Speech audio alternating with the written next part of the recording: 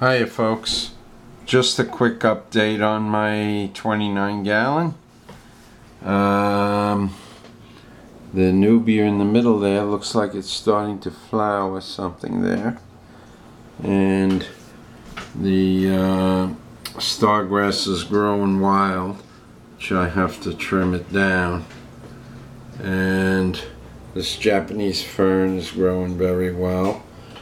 And the sword in the back, the Klein bar sword, doing fine. Everything's going okay, and I don't know if you could see the pearling. I'm getting quite a bit of pearling. Yeah, you could see it. And these lights are 23 watt CFLs. And CO2 is very little. Here's my CO2 bubble counter, so you can see what I'm putting in CO2.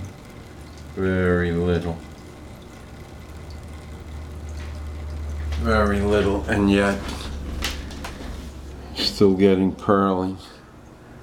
So you don't have to overdo it with the CO2 to get pearling going on.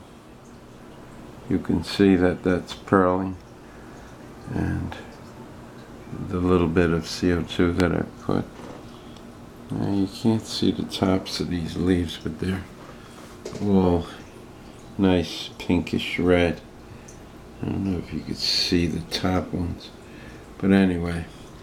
The tank needs a real trim, but I just wanted to show you that you can still get pearling if you're patient without putting a lot of CO2.